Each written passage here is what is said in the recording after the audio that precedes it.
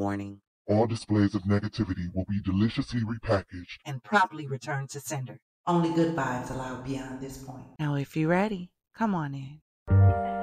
For your invitation, to experience the clink, the chaos, and all of the empowerment you desire. There's a secret in the bottle, the bottle, the bottle.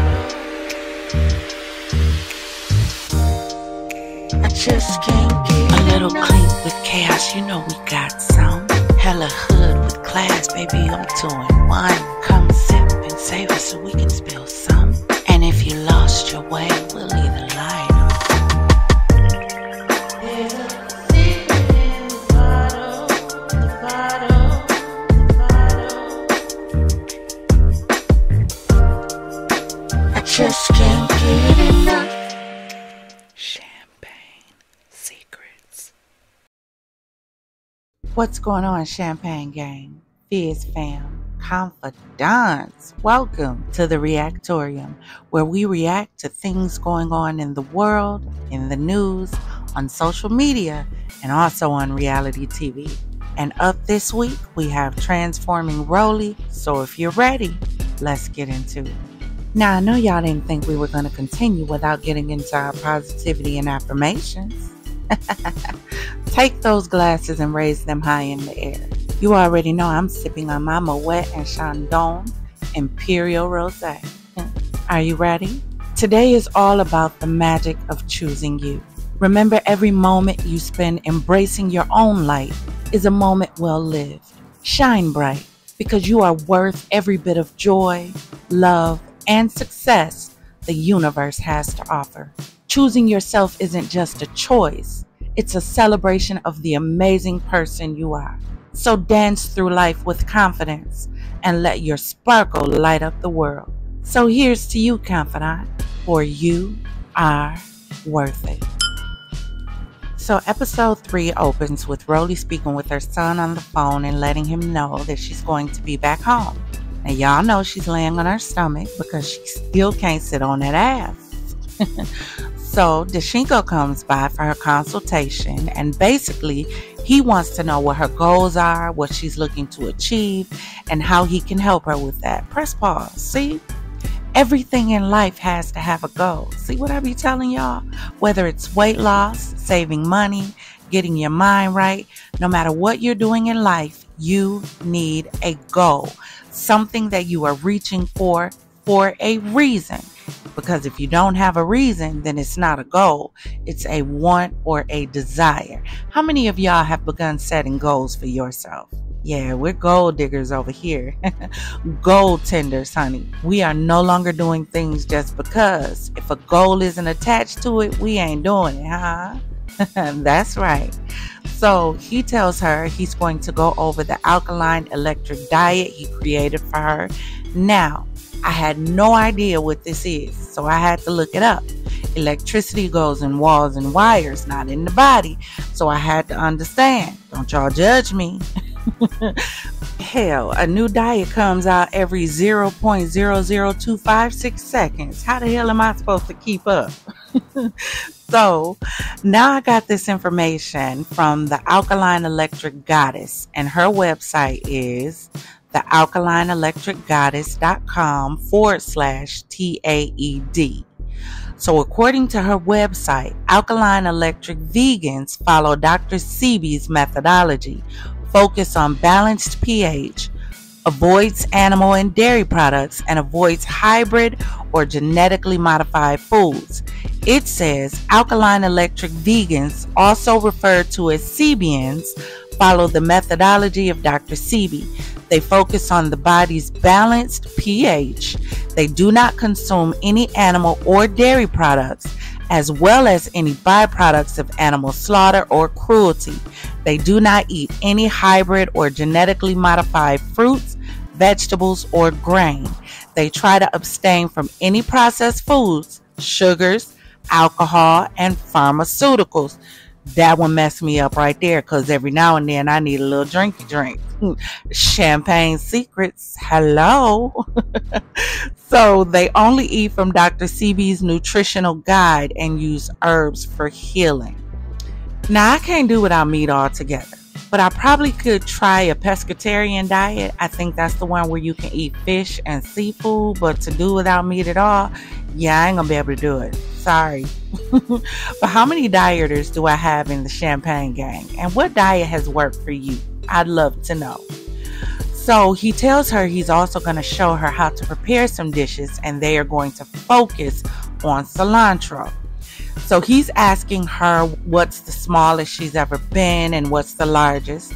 She stated her smallest was 280, and the size that she was prior to getting these surgeries is when she was her largest, which was about 330 pounds. So she says she still wants to be curvaceous and a plus size girl. She just really wants her midsection gone, but she loves her bottom and she loves her top. She just wants the midsection gone. She also says she has high blood pressure. Now press pause again. So you're willing to put your health at risk being on a show with high stress levels, knowing that you have high blood pressure and can easily be triggered. And then you go and get gutted like a fish and put your body through all this trauma, knowing you already have high blood pressure, huh? Gots to be more careful. Even she says doing the shows makes it hard to keep her blood pressure low. Then why are you doing it? So you're not concerned about getting sliced and diced and gutted and filleted and stressing your body out. And you don't care about doing shows, and you keep doing shows that are putting your health at risk because you know what comes with that show. Make it make sense. So he asked her about getting some gym time in, and she says that she has a membership, but she hasn't gone. He's basically telling her to go at least once a week to see if she can go once a week. She says she'll try to do the treadmill once to twice a day. Doubt it. Doubt very seriously that Rollie is going to get on the treadmill twice a day. Not even once a day. Not even once every other day. But we'll see. My opinion. So he's telling her to switch her pasta because she loves pasta, and I do too. Listen, an Alfredo, baby, bye. A lasagna, I'm like Garfield. Don't play with me. But he's telling her to switch her pasta to an alkaline-based pasta, and he wants her to try to do a 21-day green juice fast. He's asking her to stick to it, and child, all she cares about is smoking weed and being hungry. Girl, that's probably what got you in this position in the first place. Because y'all listen, one night I got so high, I almost ate a whole box of cereal dry. Them damn munchies. So munchies and diet do not work. They don't go together. So unless Dashinko finna show her how to make some alkaline electric based snacks, she in trouble. And as they are talking about eating healthier, Rollie's doorbell rings and her DoorDash order has come to the door. And baby, she don't want to tell Dashinko what's in that bag. And I bet she don't. I'm hoping this child can hold on to these results she got, because it looked like she messing up already. You've put your body through all of this. It would be a shame for it to go back right back to where you were because you don't want to eat right. It would be a shame.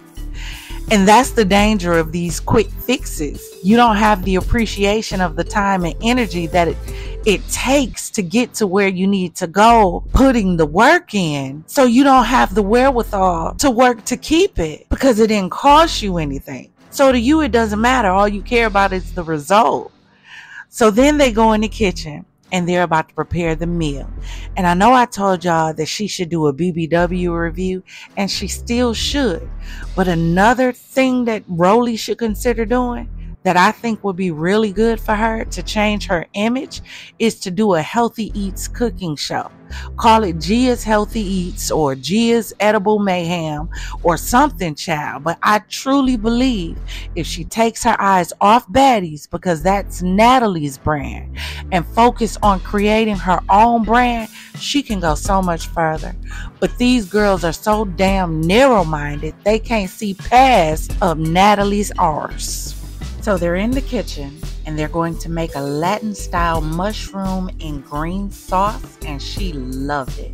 Now, I'm a sucker for mushrooms. I am. On pizza, a stuffed mushroom, in my pepper steak. I love on top of my steak, it is a must.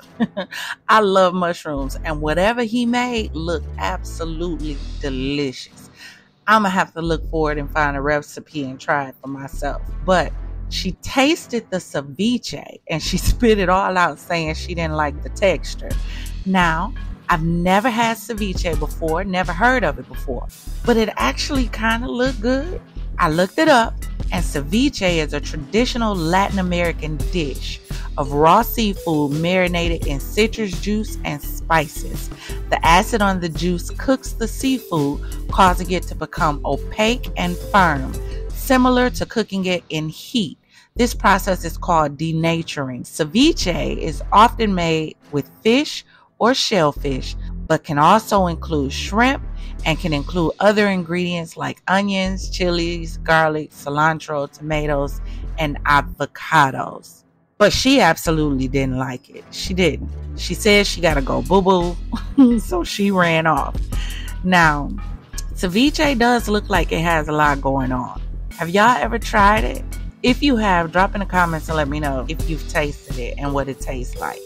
So then her IV specialist comes by, and she's about to get some fluids and vitamins and electrolytes and stuff through an IV. She's getting her chin massage because remember, she had 3 of her 4 chins removed through lipo, and she also had a chemical peel. So press pause. Can y'all imagine how much pain she has to be in? I mean, really, just think about it. I remember having a C-section, and my recovery from that was horrible. I had my gallbladder removed, couldn't move for 2 weeks, and I've also had a hysterectomy done. Absolute pain. Not at the same time now, but I remember absolute pain. And I can also remember the pain that I was in when I tried to cough after my hysterectomy, because they wouldn't let me leave the hospital until I coughed. When I tell you the scream I let out, oh my God, it was the worst thing ever. And what made me even angrier is they didn't warn me about it before my surgery. They told me about it afterwards. And all they said was, oh yeah, you have to put a pillow up to your stomach when you get ready to cough. Ma'am, what? So can you imagine how much pain she has to be in? From her face down to her butt. I can't even imagine. And I don't want to. But I wonder, in 2 years, in a year or 2, will she still think it was worth it? But in comes Kiana, and she's going to do her IV hydration. Now, I know a few people who have gotten IVs regularly. They have fluid to help you detox, fluids to give you energy, fluids to help you sleep, and apparently fluids to help you heal from a BBL. I've never had one. I have, however, had the oxygen station while in Vegas, and that one comes with a massage. That was amazing. So I can just imagine if the oxygen makes you feel the way I felt, what the IVs should make you feel like. So she's telling them that they took 11 pounds out of her belly. Child, that's a whole baby and a half. Twins for some. My biggest baby was 8 pounds 9 ounces, and that was at 3 weeks early. So she has to feel lighter. I know I did. She has to. But is the inner trauma worth the outer gratification? That's my question. So they're telling her how to take care of herself when she gets home, like massaging herself for 20 to 30 minutes. They're telling her to make sure she gets her massages and to get a lot of walking in and to get lots and lots of fluid to prevent blood clotting.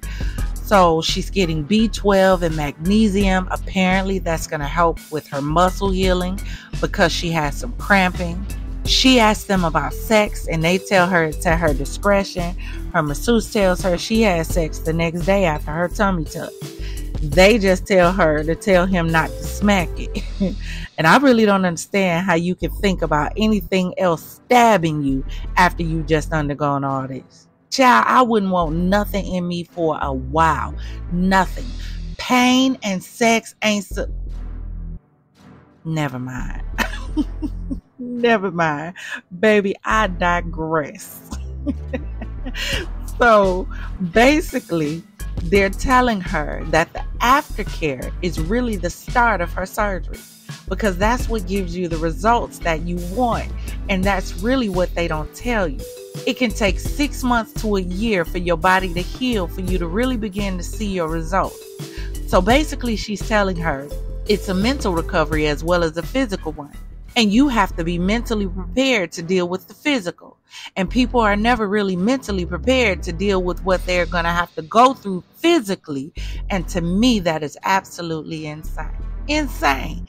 It's insane to let these girls come in your office and just tell them you're going to lay on the table and your results are going to be amazing when you get up. That's insane. And it ought to be false advertisement.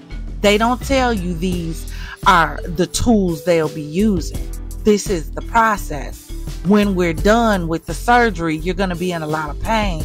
Not uncomfortable. Uncomfortable is riding 3 hours on Spirit Airlines when you are 5'11" and have long legs. That's uncomfortable. Uncomfortable is laying in the same spot for long periods of time.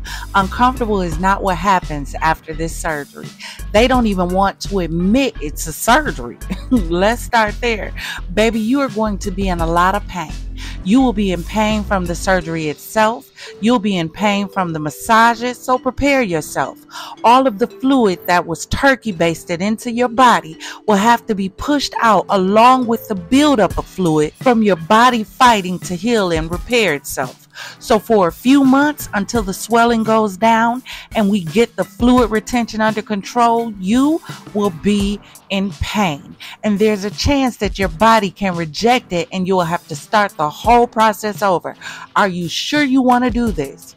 Because this process will take a toll on you mentally, emotionally, and physically, especially when you are getting more than one done at the same time, and especially your size. But no, they lie to y'all. And all y'all can think about is this body gonna be right. I'ma turn the fuck up. I'ma throw this putty tat in the air and it's gonna turn into sweet sunshine. There's a reason the Bible says no man builds a tower without first sitting down and counting the cost to see if he can finish it. But I gotta know the cost in order to count it. So Rollie says, hell, if somebody would have told her all of that, she probably wouldn't have done it. She lying. She is. Because even after she knew, she got more and more and more done. So she wouldn't have stopped because it was a result she was looking for. She didn't care what she had to do to get to it. So we're at the next day and she's getting her hair done. She's talking to her son who has apparently lost her keys. And this baby is telling her that he can go get a key made without a key. Child. That's not how that goes, sugar. You need a key to get a key. Y'all, that was like my sister one day thinking she was going to make some cane with baking soda and water. I said, baby, ain't you missing something? I think you need some coal with that cane in order for it to work. She talking about, child, I was wondering why it was just melting in the water. I said, baby, don't tell nobody else, okay? So you need a key to get a key, baby. So she and her manager are going to the rooftop now because they want to blaze one.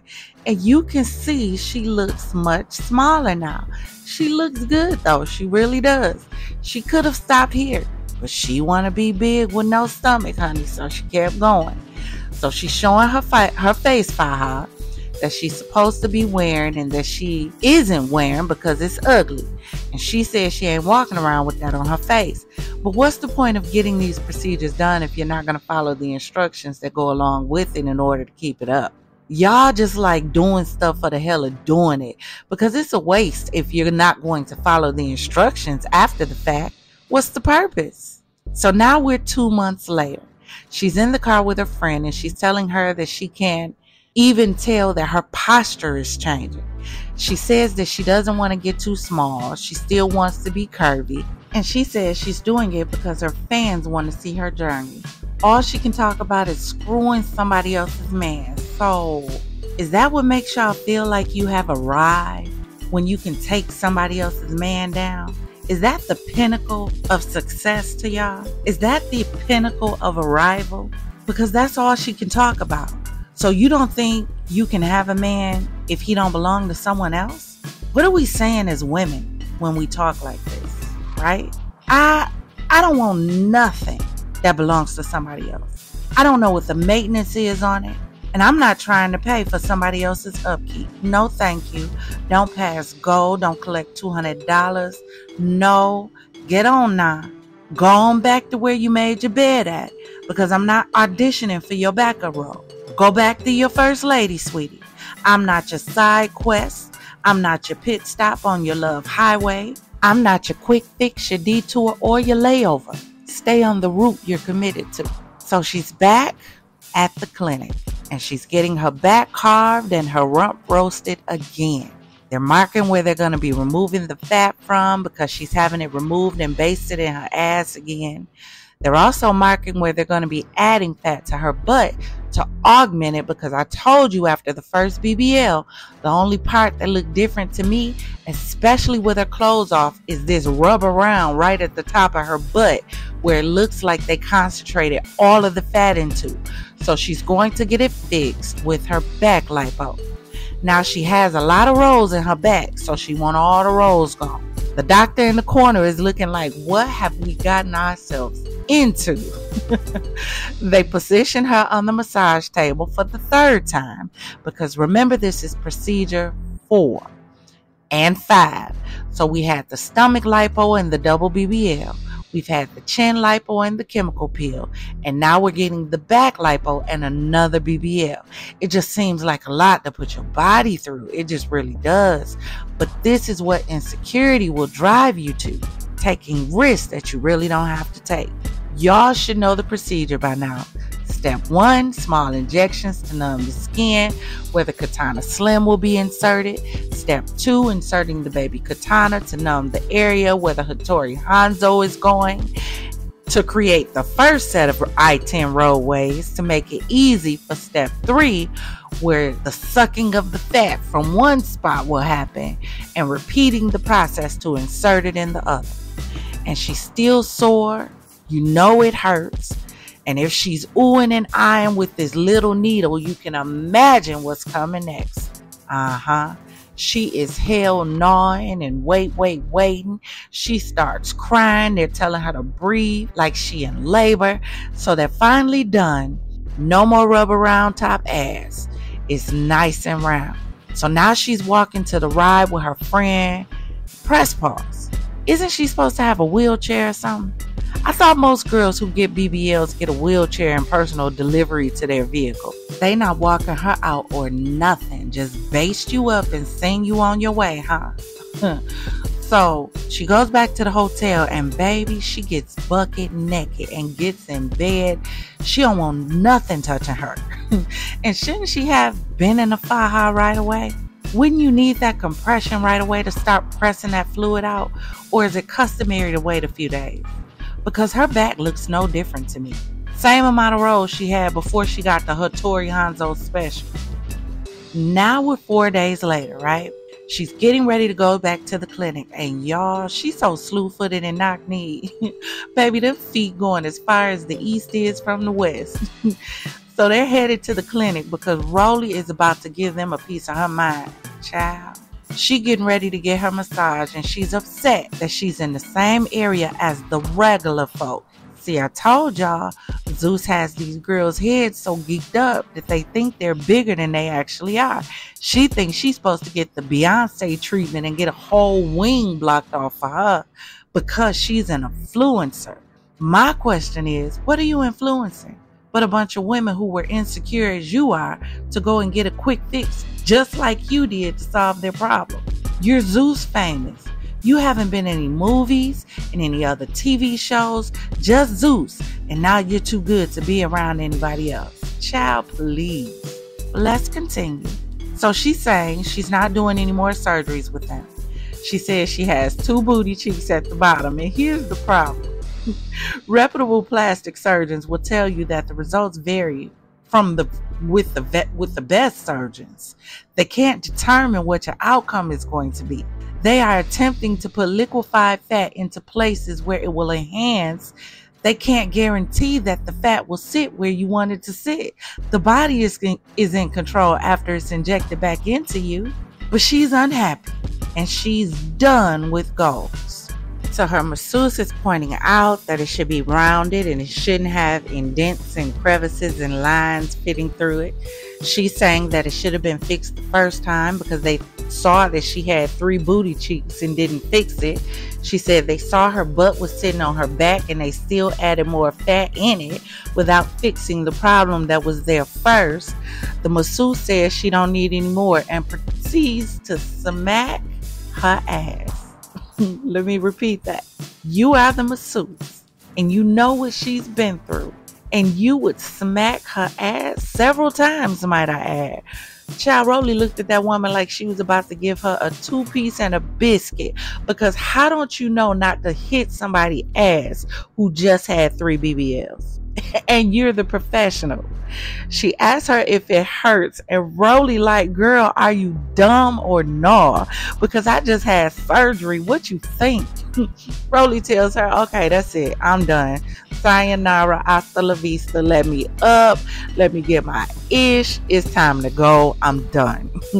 Rollie said, you got your content. I'm done with it. Now, Rollie, these people gave you a free surgery now. What did you expect from a free surgery? She expected to get off that table looking like Cash Down, Nicki Minaj maybe, Cardi. It was free. From the amount of videos that I watched on YouTube on goals from the girls who went 3 years ago, baby, you shouldn't have went anyway. So I don't know how you agreed to go with what I've seen on YouTube. That tells me y'all did no research. Not only that, the number of complaints that's on the Better Business Bureau. Y'all don't think to check things like that out before you run to these places to get carved and sliced up? This girl I watched said she went with a group of people and everybody was in their procedure screaming and crying for their lives. Baby, what? Y'all didn't check this stuff out? So they're telling her that they don't have her faja size. They tried to give her a smaller one and it didn't fit. So now she half past hot and a quarter to boiling, honey. She said she didn't have her faja and the doctor said he didn't know she didn't have one. She's telling them they all unprofessional because they should be communicating and they should have had her faja ready. She's saying that her name holds more weight than they clinic. Rollie, baby, your name holds weight at Zeus. It's not even a lot of bloggers that's covering the show. You have your fans, but your name doesn't hold that much weight. It doesn't. So she's upset and she leaves without her faja, which is crazy to me because the girls that I have seen show their BBL journey, they were dripping fluid and blood and all that all through their faja. And I've barely seen any drippage from her and she hasn't been wearing a faja. So is that normal? Is she draining properly? Do she have fluid still backed up in her? I know she's not compressing because she don't have a faja. So she leaves after cussing them out. And that's where episode 3 ends. Drop in the comments and let me know what you think about episode 3 of Transforming Rollie. Also let me know what you think about goals not being prepared to give Rollie what she needed after her surgery. Because not having a faja after a BBL is insane to me. I almost think she's the one that should be filing a lawsuit. Free or not, you're supposed to be prepared to give me what you said you're offering. So let me know. Make sure you like and subscribe. Hit the notification bell so you'll be notified when we have a new show. Consider joining the Champagne Gang. Fizz fam. Become a confidant. And if you're not too sure, don't worry about it. We'll leave the light on. Consider supporting the channel and send some Fizzles to the Cash App. Cash App is on the screen. Thank you for joining me in the Reactorium for another episode of Transforming Rollie. Until next time, confidants, always remember, if it doesn't cause you to elevate, it's causing you to depreciate. Now raise those glasses, clink, and let's drink till we meet again. Ta-ta.